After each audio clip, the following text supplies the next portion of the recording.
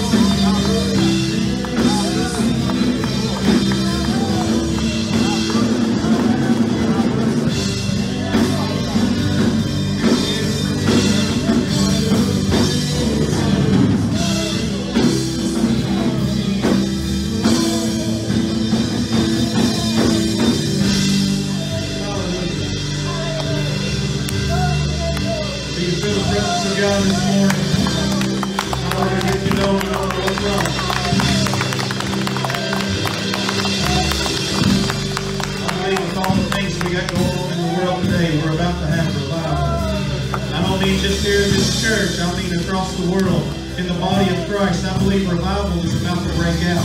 Amen. And a lot of these people are going to be listening for that trumpet call. Amen. Because it's getting close. Amen. It's getting close. Hallelujah. Hallelujah. Praise the Lord. Yes, Lord. Hallelujah. You can be seated. Hallelujah, if you can. God bless your worship team. Thank you guys for a wonderful job. Hallelujah. God bless your children's prayers. You're dismissed. Praise the Lord. Excuse me for all my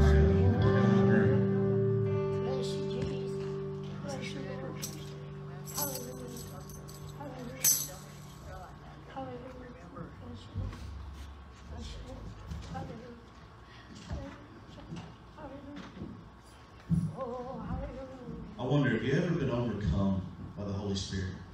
Where you just can't stand in His presence. I mean, where you just, it feels like you're just so fatigued that you just can't stand up. There's nothing like it. There's nothing like the presence of God. Amen? Hallelujah. Hallelujah.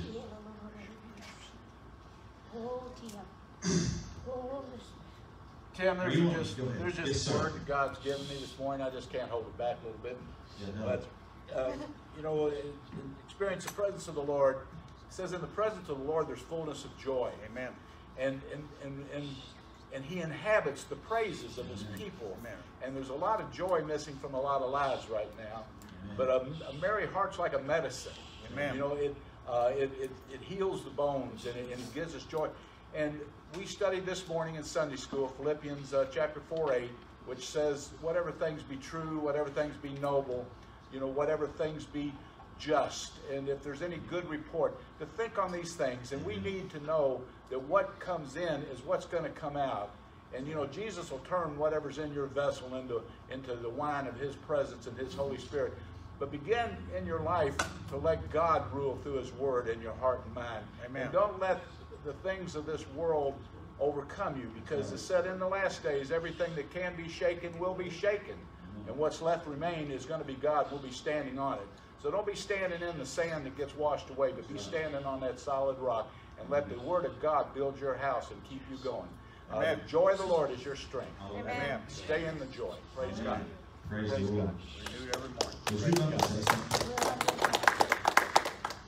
Tim, I believe you're right, and I believe there's a lot of people in here, my brothers and sisters that would agree, that the Lord is getting ready in these last days to do the Joel 2:28 thing. He's going to pour out His Spirit. But Tim, you know judgment begins in God's house. We are God's people, called by His name. Repentance, when it comes, that's when you're going to have revival. We've been a church that we've been hiding our lights under a bushel. It's time to come out. How in the world are we going to go out and save the world if we're mingled with the world? He said, come out from amongst them and be separate. Touch not the unclean thing. We're separated. We've been set apart.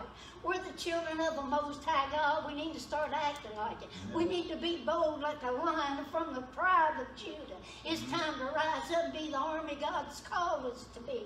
And not sit back and be the soldiers over here that's lost track of time, shining his boots or trying to get his hand all right. We got to rise up and be the children of God that God's called us to be.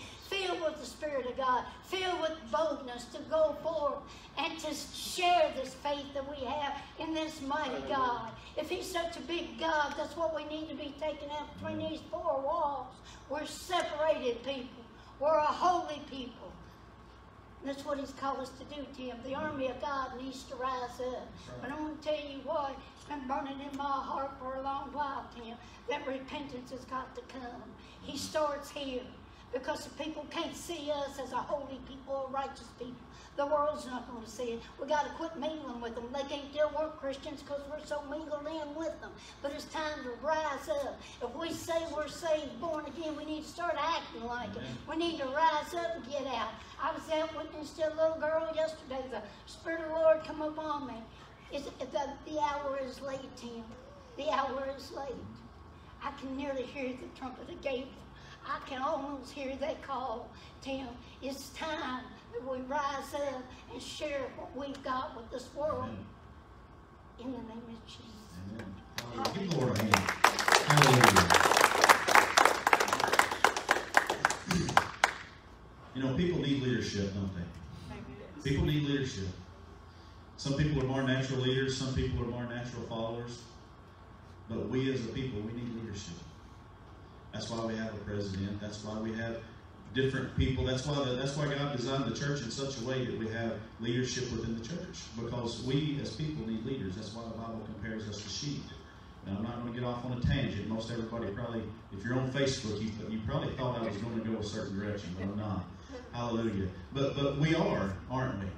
We are a little bit like sheep. We need someone to lead us. And I see that more and more as time goes in the times that we're in.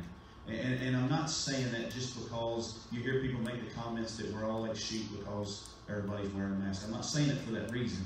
But I noticed something this past week as I began to watch people. As all this has been transpiring, I've been watching people when I'm in a public place. And I watch the way they act and what they do and what they're looking for. And they're looking for people to take the lead. People are scared to take the lead on their own. They're looking for people that will take the lead. And let me tell you something. I'm not worried about whether you wear a mask or whether you don't wear a mask. I could care less, honestly. But what I am worried about is a group of people that are willing to share their faith. A group of people that are willing to tell other people, just like Lois was saying, that the time is short. Amen. Right. We need to get back to where we begin to hear those messages again. I remember when I was a kid, I was playing basketball at a neighbor's house one time. He pulled up in his driveway. Me and another boy was there playing basketball. We didn't know he drove a church bus. He drove a church bus for Trinity. When we lived over off of Raven Road there. And he said, Jesus is coming. He said, the time's short. And I thought, you're crazy. I don't have a clue what you're talking about. And then once I got saved, I remembered those things. And he stayed on us about that. He stayed on us about that. He said, you need to get on this church bus. You need to let me take you to church because Jesus is coming. And if you don't know him, you're not going to be ready. And he was freaking me out. I ain't kidding you. And I didn't know anything at that time. I hadn't been saved, hadn't never been in church. I didn't know any of that stuff. But I wasn't about to get on that church bus because I thought he was a nut. But he began to share those things. And what we need is a group of people in the body of Christ that is not afraid to begin to share that message. Because I'm telling you right now, we're fixing to hear the trumpet. Amen. Amen. I believe we could see that in our lifetime. Amen. Amen. We may be that generation that gets called up. Hallelujah. It's close. Amen. And I don't want to get too far in my message, but the body of Christ needs people that are willing to be leaders. Amen. I watched a movie one time, and I think it was actually on just a regular channel because I got a feeling it would have been full of foul language and I would have never watched it. But it was We Were Soldiers. Mel Gibson, I believe, is the way that movie goes. Mel Gibson played in it, and they was about to go over to Vietnam, and I don't know what his rank was, but he was over a group of men, and he said, I'm going to be the first one on the battlefield, and I'm going to be the last one off. Let me tell you something. That is an example of leadership. And we, as believers in Christ, we need to be ready to be the first ones out there sharing our faith. Amen. Out there telling people about what can come if they don't trust in the Lord. Amen? Amen. We need to be the ones that step in that way of leadership, because this is the thing. As I said, many people are natural born leaders. Many people are natural born followers. But this is the thing, though. Every one of us is called to be a leader in some way, some fashion. Some of us as dads, some of us as moms, some of you as grandparents. We are all called to be leaders in some way. Some as pastors, some as teachers, some as leaders in the church in different ways. We are all called to lead somebody. Amen? And we are all called to go and try to lead somebody to the Lord. Amen. Hallelujah. The past few weeks we've been in Joshua. We've been looking at this story in chapters 9 and 10. And Joshua was a leader. Amen. Joshua was the leader that God called after Moses led Israel out of Egypt. He called Joshua to take Israel and begin to lead them into the promised land and conquer the land that God had given them. Amen. We've seen the story where Joshua, he had his mistake with Gibeon, and he believed the lie, and he allowed Gibeon they made a treaty with Gibeon. We remember that. And then God began to turn things around for the good. Amen. He began to turn things around for the good. We talked about that last week. And the coalition of kings that come against them. And God gave Joshua and Israel the victory over these kings, over those 5 kings. And I felt led that this morning we spend one more Sunday in Joshua chapter 10, as I want to show you something this morning.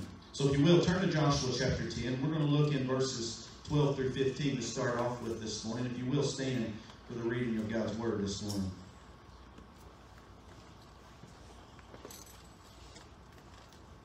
If you will, hold your Bibles up in there and repeat this after me. I believe this is the Word of God. I believe it's the absolute truth. I believe it's inspired of the Holy Ghost. And I believe I can pattern my life after it. I look at your neighbor and say, so can you. Hallelujah. In verse 12 it says, on the day the Lord gave the Amorites over to Israel, Joshua said to the Lord in the presence of Israel, sun, stand still over Gibeon, and you, moon, over the valley of Ajalon. So the sun stood still and the moon stopped till the nation avenged itself on its enemies, as it is written in the book of Jasher. The sun stopped in the middle of the sky and delayed going down about a full day. There has never been a day like it before or since, a day when the Lord listened to a human being. Surely the Lord was fighting for Israel. Then Joshua returned with Israel to the camp at Gilgal. Father, I pray that you help me to preach your word this morning. And Lord God, I pray that your word just goes forth and it cuts to our hearts, Lord God, and that we become doers of your word and not only hearers of your word. And I pray, Lord, that you fill us all full of the Holy Spirit this morning and make soul winners out of each one of us, Lord, in Jesus' name. Amen. You can be seated. You know, God is the God of the impossible. Amen. Amen. Many people question this text that I just read in Joshua chapter 10. Many people question this text. They have a hard time believing this text. Many Christians, believe it or not, have a hard time believing that this is real. When you begin to talk about Joshua chapter 10 and the sun standing still, when you begin to talk about Jonah being swallowed up in the belly of a big fish, when you begin to tell these stories that we all heard in Sunday school and in VBS and all those things, when you talk to people that are Christians, that go to church every Sunday, they'll say, I don't know if I really believe that story. I've heard it several times when they say, I don't know if that's really real. I don't think you're supposed to take that one literally, they would say. But let me tell you something. God is the God of the impossible. I'm not going to spend a lot of time on this particular part of the text because I don't have to explain God. Amen? I don't have to explain that God is real. I don't have to explain that God can do whatever he wants. I'm just going to tell you a few things here. Listen, if you can believe in creation, then you can believe this story. Amen. If you can believe in the virgin birth, you can believe in this story. Amen. Amen? Because the thing of it is, God created everything and he can do whatever he wants with it. Amen. Hallelujah. He can do whatever he wants with it. So many times we try to let science prove the Bible, or we try to let science prove who God is. Listen, God is not subject to science. Amen. Science is a thing of man. Amen? He's not subject to that. I read this in a commentary. It's Warren Wisby in his commentary on this text. He said, if God can't perform this miracle described in Joshua chapter 10, then he can't perform any miracle. That's right.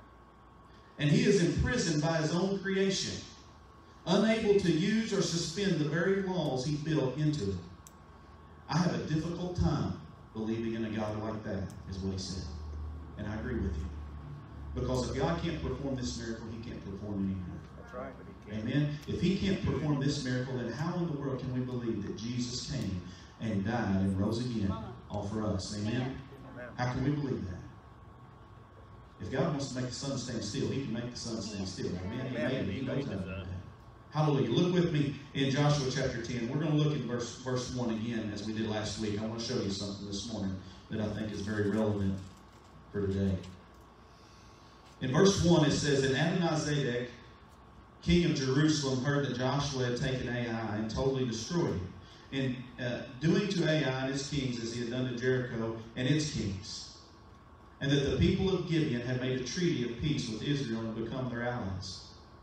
Verse 3 it says, so Adonizedek, king of Jerusalem, appealed to Homam, king of Hebron, Piram, king of Jarmuth, Jephthah, king of Lachish, Debir, king of Eglon, come up here and attack Gibeon, he said, because it has made peace with Joshua and the Israelites. Then the 5 kings of the Amorites the kings of Jerusalem, Hebron, Jarmuth, Lachish, and Eglon, joined forces, and they moved up with all their troops and took position against Gibeon and attacked it. Now, I know you probably think, well, we just read that last week. How long are you going to go over this thing?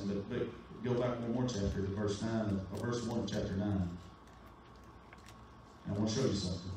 Now, when all the kings west of the Jordan heard about these things, the kings in the hill country and the western foothills along the entire coast of the Mediterranean Sea as far as Lebanon, the kings of the Hittites, Amorites, Canaanites, Perizzites, Hivites, and Jebusites, they came together to wage war against Joshua and Israel.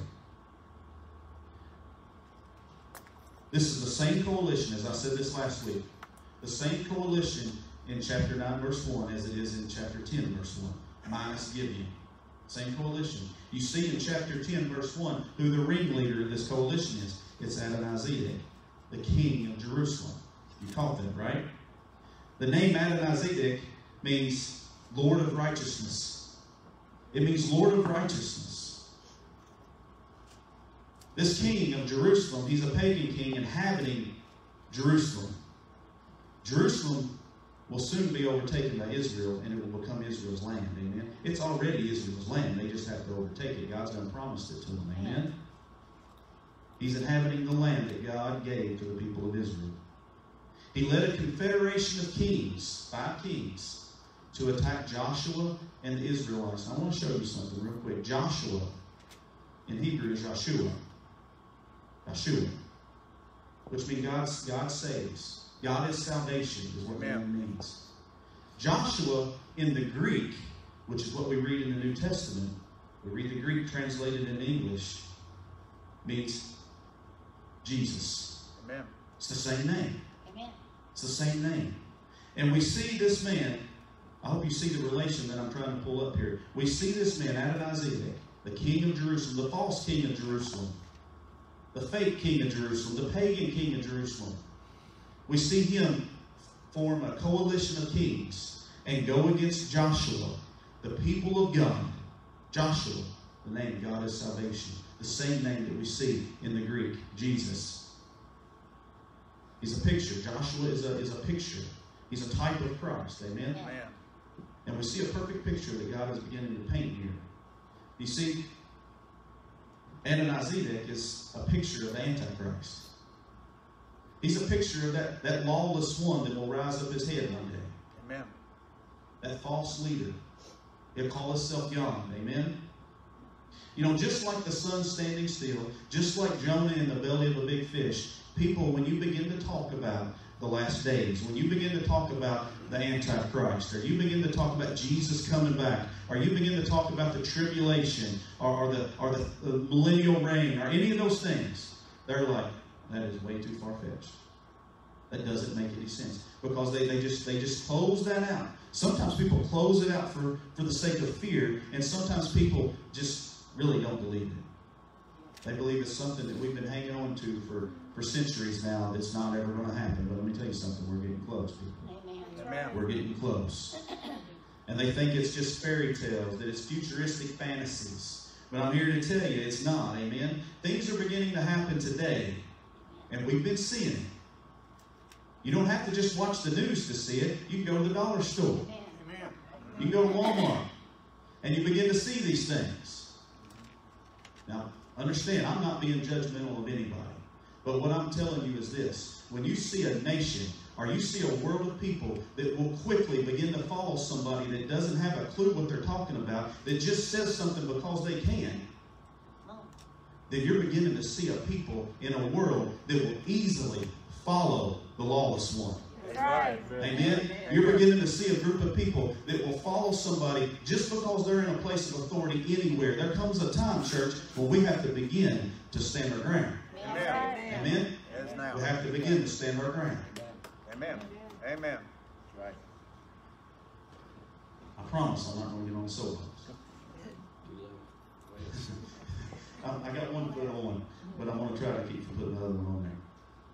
So this king, he led a confederation of kings against Joshua and against Israel. Look with me in Revelation chapter 17. I want to help you to see this picture that we see in Joshua. Revelation chapter 17. We're going to look at verses 12 through 14. Revelation 17, verses 12 through 14.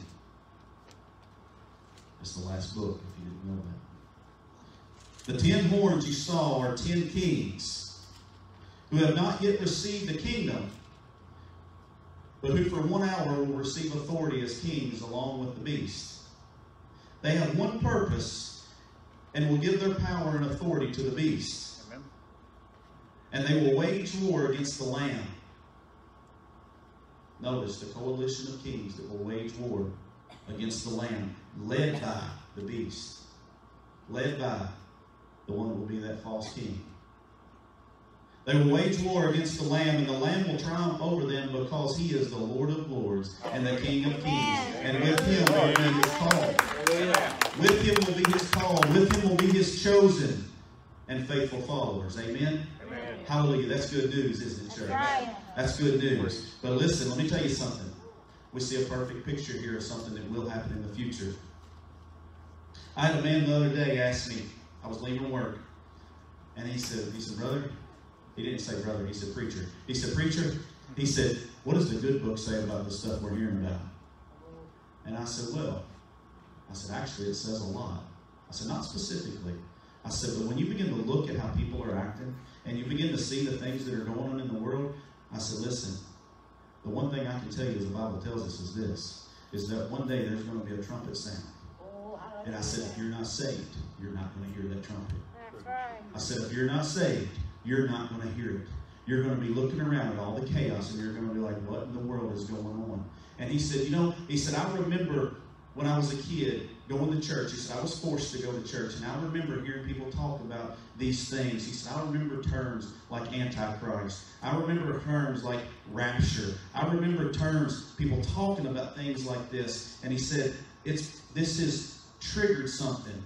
This made me want to go back and try to learn those things, because I remember it has something to do with things that we're seeing today. He said, and I want to figure out what that's all about. And I said, well, that's good. I said, because people need to begin to wake up. People need to begin to wake up, because it won't be long, amen, and we'll be hearing that sound. Hallelujah. 2 Thessalonians, look with me. 2 Thessalonians chapter 2, verse 3. 2 Thessalonians chapter 2, verse 3.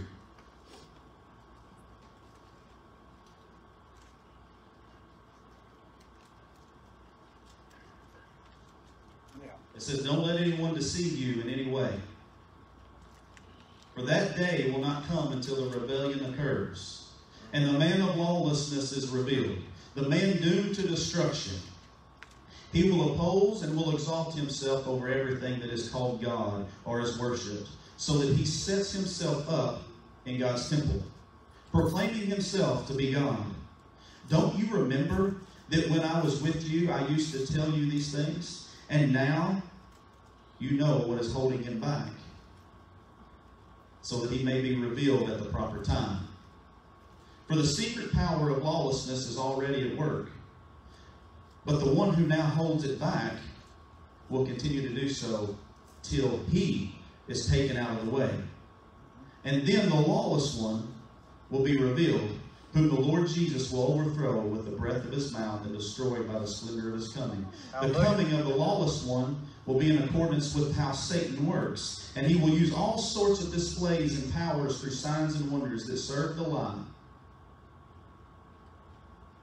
and all the ways that wickedness deceive those who are perishing.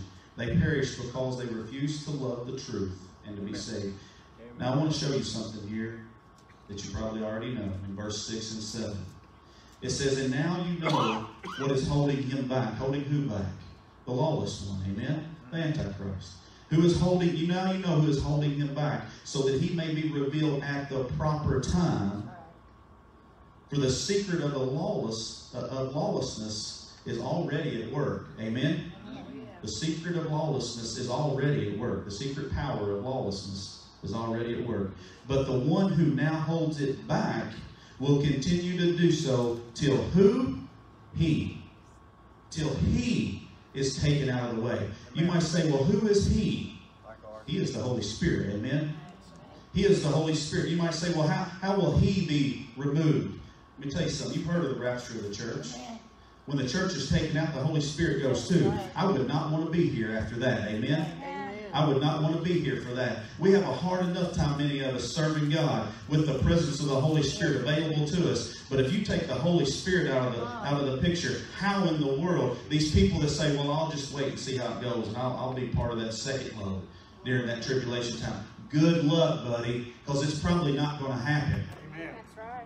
If we can't serve God now, when it's easy, how are we going to serve Him when it's hard? We don't have a clue what it's going to, we do have a clue, but we don't really understand what it's going to look like after the church is taken out, after the Holy Spirit is taken out, and we're left with somebody's left, not me, because I'm taking the first ride, amen? But somebody's going to be left with all this tribulation and the lawless one being come into power and being able to rule the earth for a while. Listen, I don't want to be here.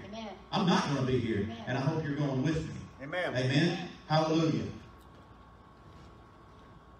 Dr. J. Vernon McGee said this in his commentary on this. He said, when the Holy Spirit will be removed, it will be like taking the stopper out of a bottle. The liquid of lawlessness will pour all over the world in that day.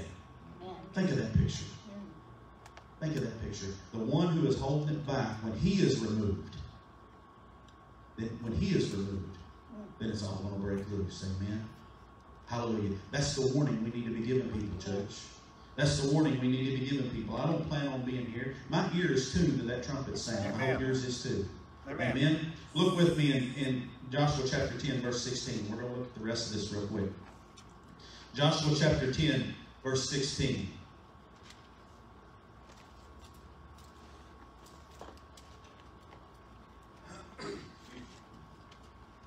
It says, now the 5 kings had fled and hid in the caves at Makkedah. When Joshua was told that the 5 kings had been found hiding in a cave at Makkedah, he said, roll large rocks up to the mouth of the cave and post some men there to guard it. But don't stop. Pursue your enemies. Attack them from the rear and don't let them reach their cities, for the Lord your God has given them into your hands. And Joshua put them kings to the side, and he said, I'm going to address this later. In verse 20, he says, so Joshua and the Israelites defeated them completely, but a few survivors managed to reach their fortified cities. The whole army then returned safely to Joshua in the camp at Makkedah, and no one uttered a word against the Israelites. I don't guess you would you? Don't guess you would. When the sun stands still and large hailstones begin to kill people, and not only that, Joshua's slicing and dicing, I don't think you would say much either. Verse 22, it said, and Joshua said, open the mouth of the cave and bring those 5 kings out to me. So they brought the 5 kings out of the cave, the kings of Jerusalem, Hebron, Jarmuth, Lachish, and Eglon. And when they had brought these kings to Joshua, he summoned all the men of Israel and said to the army commanders who had come with him, come here and put your feet on the necks of these kings. So they came forward and placed their feet on their necks. Joshua said to them, do not be afraid. This is something we hear from Joshua several times. Do not be afraid. Do not be discouraged. Be strong and courageous. This is what the Lord will do to all the enemies you're going to fight. Then Joseph put the kings to death, exposed their bodies on 5 poles, and they were left hanging on the poles until evening. At sunset, Joshua gave the order, and they took them down from the poles and threw them into the caves, or into the cave where they had been hiding. In the mouth of the cave they placed large rocks, which are there to this day. Now you might say, man, this is brutal. It is brutal. It's war, amen? It's brutal. But just remember, these people are inhabiting the land that God had given Israel. That God had already given Israel. They're there. And they have to be removed. Amen? They have to be removed. And you might say, well, it doesn't seem like God is very gracious in this story. Well, let me show you something. In Genesis chapter 15, you don't have to turn there if you don't want to. I'll read it to you. I'm just going to read one verse. Genesis chapter 15, verse 16. God is speaking to Abraham. Abraham is there in the land right now, the promised land. And God speaks to him, and he says, in the 4th generation, your descendants will come back here. They're going to come back here, he says. For the sin of the Amorites has not yet reached its full measure.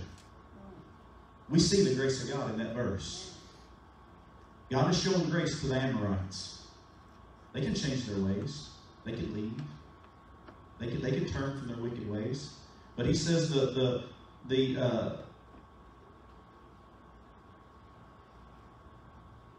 just had a moment. The sins. Yeah. I couldn't find where I had it down here. For the sin of the Amorites was not at its full measure yet. It wouldn't be till the 4th generation. You see, the thing that we see here, although it sounds brutal, it sounds bad, we see the judgment of God. We see the judgment of God on these people, the Amorite people. And it just so happens he's using Israel to cast that judgment. He's using Israel to cast that judgment. Judgment will be poured out upon the earth once the church is taken out. Once the Holy Spirit in the church is raptured and once we're taken out. And the wrath of God will be poured out. God will use people. He'll use all kinds of signs and wonders and all kinds of things that will happen. But we see here a picture of the judgment of God upon these people. And God told Israel that it's your land, I'm giving it to you.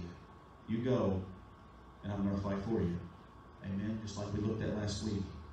He also told them, don't make any covenants with them. Don't let them inhabit your land. Why? Because they will be a stumbling block if you let them. They'll cause you to go this way, and they'll cause you to go that way, and you'll lose your focus. He said they'll be a stumbling block. If he would have left those kings to live, they eventually would have rallied troops and come against Israel again.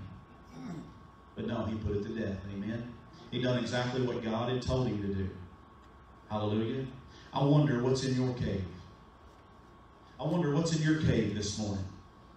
What are we hanging on to that we need to let go of?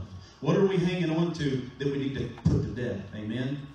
You see, these things that we hang on to sometimes, we hang on to addiction. Sometimes we hang on to greed. Sometimes we hang on to hatred. Sometimes we hang on to anger. Sometimes we hang on to unforgiveness.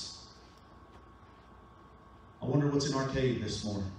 What are we holding on to? Sometimes these things that we hold on to them in the caves of our hearts, and we don't address the issues. We don't put those emotions to death. Instead, we leave them there to eventually find their way out. We'll leave them there in the cave of our heart. Amen? Some of those things we don't address because of fear, but others we don't address because we just want to hang on to it. Because we just want to hang on to those things. Maybe there's addiction in our cave. And yes, I want to serve God, but I really don't want to let go of this right here. Because I may be in a bad time and have to go back to this. Maybe it's greed that I want to serve God, but I can't tithe because I just want to hang on to what I've got. Instead of just trusting with everything in us. What's in our cave? Maybe it's that unforgiveness, that bitterness, that somebody hurt us, and we just don't want to let go of it. We just, I want to get past it, but I want to hold on to it over here because if they ever come around again, I don't. That lets me know that I don't want to deal with them again because I don't forgive them for what they did. What's in our cave? What do we need to put death to? Amen. What do we need to cut off from? Amen. Hallelujah.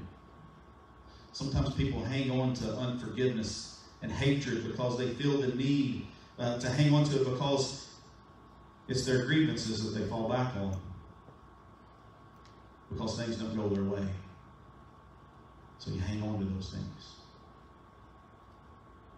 Jesus said in Matthew chapter 5, verse 29 and 30, he said, if your eye causes you to sin, pluck it out. He said, if your hand causes you to sin, cut it off. Now, those are pretty strong words, but seriously, those things that we harbor in the cave of our heart that we don't want to let go of, that keeps us from serving God the way we should, we need to cut them off. That's right. We need to get rid of them, amen? Because let me tell you what they are. They're trumpet blockers. They're trumpet blockers. Because those things that we harbor, the unforgiveness, the greed, the hatred, the anger, the addiction that we hang on to, they will keep us from hearing that trumpet call. That's right. We need to get rid of them, amen. In Colossians chapter 3, verse 5, it says, "Put to death, therefore, whatever belongs to your earthly nature, sexual immorality, impurity, lust, evil desires, and greed, which is idolatry. Put them to death," he says, amen. Amen. Put them to death. We need to put those things to death that we harbor in the cave of our heart that keeps us from serving God. Look in Joshua chapter 10, and I'm almost done. Praise team, you can begin to come up.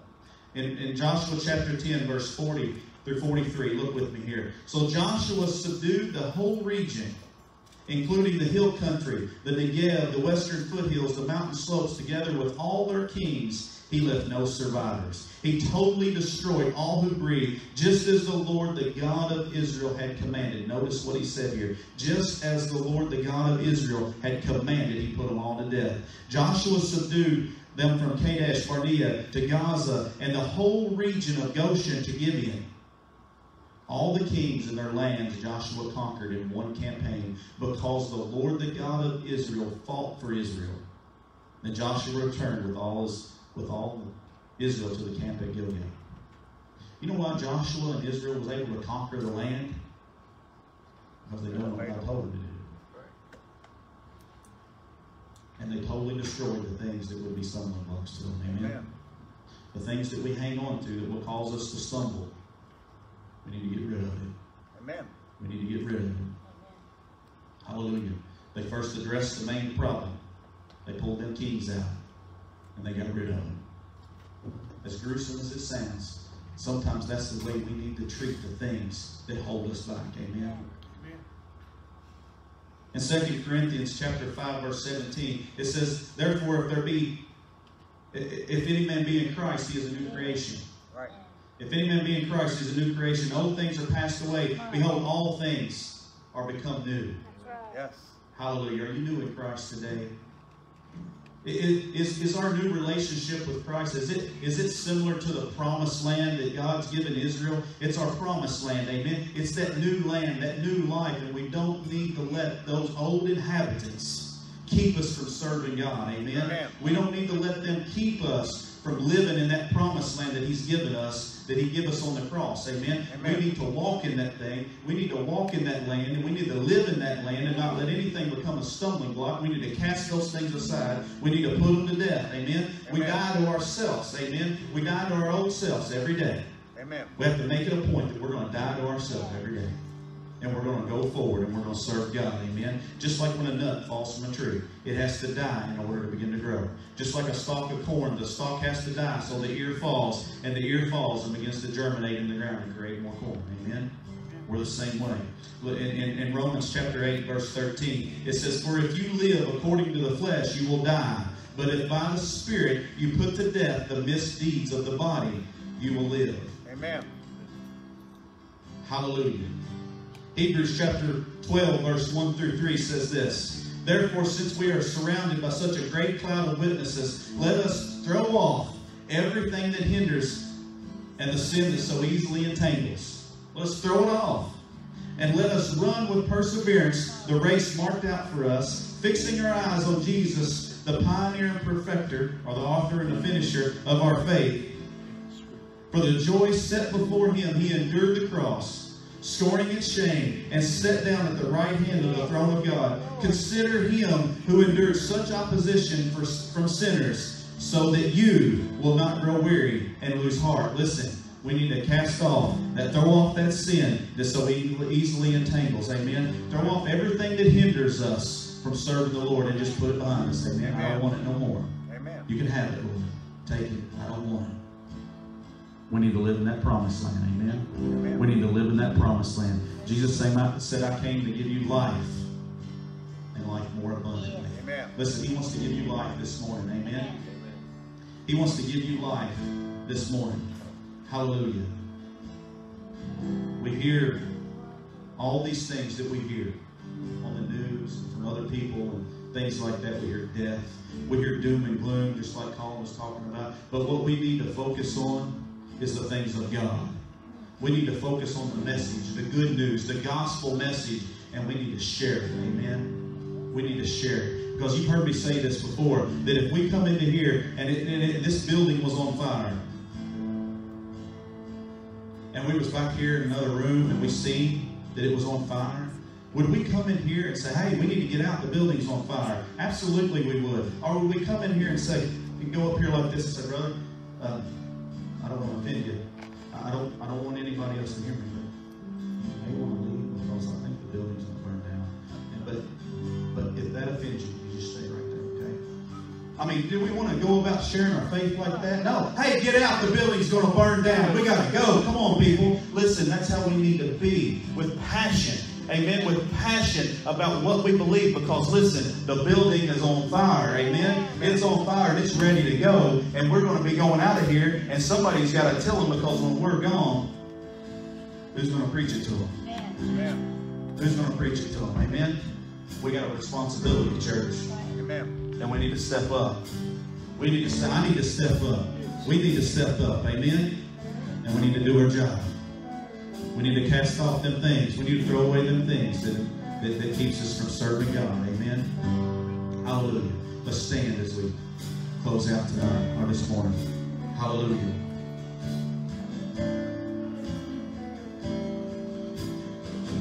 Praise the Lord.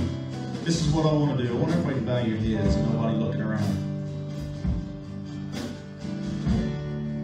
This is just private between you and the Lord. If you're here this morning, you say, you know what, preacher? You're right. I got some things in my cave and I need to get rid of them. I need to get rid of them because they're the things that I get tangled up in. They're the things that keep me from serving God the way I know I should. And I need them to go. I need to be set free. If that's you and you're here today, just between you and God, nobody's looking around. Slip up a hand. Don't be ashamed. Don't be afraid. Listen, we all got things in our lives. Everybody's got skeletons in their closet. But if those things are holding you back, if those things are trumpet blockers and they're going to keep you from going in that ride, amen, then you lift up your hand. Then you lift up your hand. Don't let it stop you, amen. Hallelujah. God sees those hands. God sees those hands. If you're here today and you say, preacher, you know what? I've never made that confession of faith. I don't have a relationship with Jesus, but I want to. Well, let me tell you something. The Bible tells us that Jesus is the only way. Jesus is the only way. He's the way, the truth, and the life. No one comes to the Father but through Him. You could try to pull them kings out of the cave and try to put to death those things that hold you back. You can try to do it on your own. But until you give your life to Jesus Christ, it'll never happen. It'll never happen. No one will hear that trumpet call unless Jesus lives in your heart. Amen. So if you're here today and you say, preacher, you know what? I've never made that commitment, but I want to today. Slip up a hand. Nobody's looking around. It's just between you and God. You say, preacher, you know what? I made that commitment before, but I'm not living it. I want to recommit today. If you fall in that category, slip up a hand. Just between you and God. Hallelujah. God sees those hands. Hallelujah. Let's pray. I want everybody to lay your hand over your heart and pray this prayer with me. Say, Lord Jesus, I thank you for loving me. I thank you for dying for me. I believe that you're the Son of God. I believe you died on the cross for my sin. I believe you rose from the grave and you did it all for me. In Jesus' name. Hallelujah. Lord, forgive me. Wash me clean. Help me to live for you. Help me to share my faith. Help me to tell people about you, Lord. Help me to not be afraid. Help me to be bold. Fill me full of the Holy Spirit. Help me to let my light shine. Help me to love people. In Jesus' name. Hallelujah. Now, this is what I want to do. I know we're not supposed to do this, but I'm a little bold this morning. If you raised your hand hand and you meant it with all your heart, I want you to make your way to the altar. I heard a preacher this week. We went to a men's conference, and he said this. He was talking about the altar. And he said, you know, you always hear sermons, kind of like what I said today, about the things that we have in our cave that we need to get rid of. And sometimes we make the altar look like something that we go and we get rid of these things. But let me tell you something, the altar's not just for those that are going to get rid of things, that are going to make a difference, going to make a change in your life. Right. You know, the altars were built so you can meet God. It's a meeting place. That's what he said the other night. He said, you know, he said the altars were meant to be a meeting place. It's where we meet God. That's right. It's where we spend time with God. So if you're standing there and you raised your hand and you didn't come down, listen, you need to come down. And you need to put your faith in Jesus. Amen. But if you're standing there and you never raised your hand, but you just want to meet God this morning, this is the meeting place. This is that altar. Every time something happened, we read about it in the Old Testament, they build an altar. They build an altar. It's a meeting place. They would meet God there. Listen, do you want to meet with God this morning? Do you want to spend some time with the Lord this morning? Make your way to the altar. Hallelujah. We'll respect you if you don't want to be around somebody. It's okay. But hallelujah. Make your way. Hallelujah. God is here.